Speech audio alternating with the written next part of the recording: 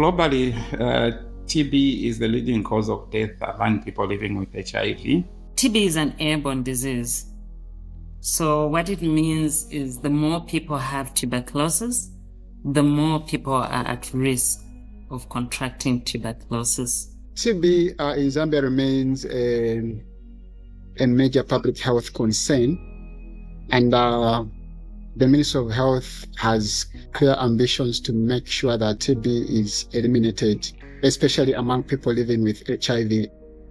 One of the key interventions that we have is TB preventive treatment. We'll prevent the development of disease, will prevent the spread of disease, and will prevent catastrophic costs on the families and the economies where TB burden is highest.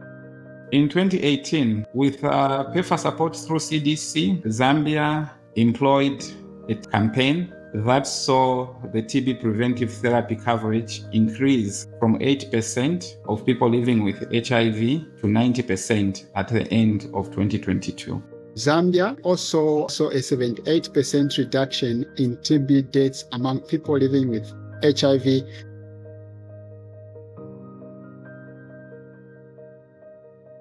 CDC collaborated with the Government of the Republic of Zambia through the Ministry of Health and also with USAID to ensure there were enough supplies of TB preventive therapy medicines and to avert stockouts.